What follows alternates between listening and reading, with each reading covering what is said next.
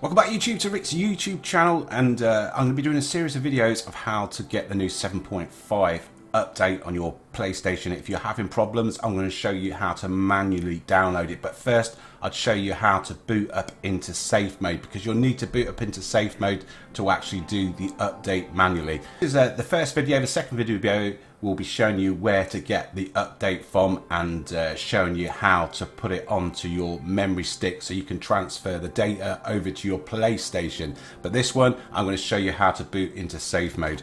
So you're probably on your PlayStation, you're wondering, how do I get into safe mode? So all you're going to have to do is turn off your PS4. So let's shut down this PS4.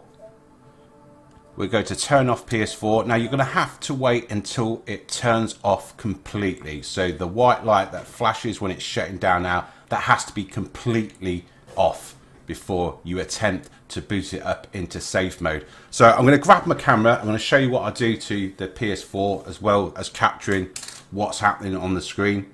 To switch the camera on, the light has now completely turned off. So I'm going to keep my hand on it or my finger on it and wait for this second beep. The first one you just heard, that's the second beep. I'm going to release my finger and now we should be booting into safe mode. And then it's going to ask you to connect your DualShock controller using the USB cable. So plug one end into the USB port, the other end into your DualShock controller, and then just press the PlayStation button. And that's safe mode on your screen. And then you want to go to option 3, which is update system software. Press that. It's the first option you're going to come to. You can still try to update it using the internet. So if you had an error before, try option 3 first.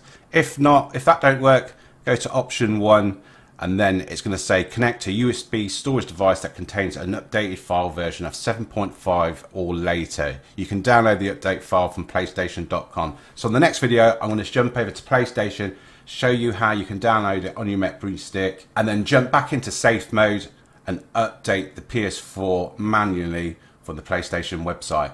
Remember, if you're new around here, hit the like button, subscribe, and I shall get back to you in the next video. Thanks for watching.